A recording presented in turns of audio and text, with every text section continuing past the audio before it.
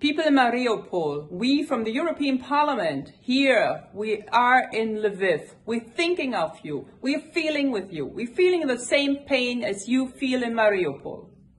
I can assure you that the hearts in Germany, as well as the hearts in the European Union, are with you. Our thoughts and our prayers are with you at all the time. We know Mariupoly. You will survive and you will win. Putin will be down. We are with you, people. Stay strong.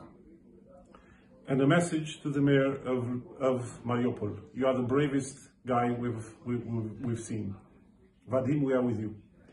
Vadim, you're a real hero. You will make it. You stay courageous. You will survive. All our hearts with you.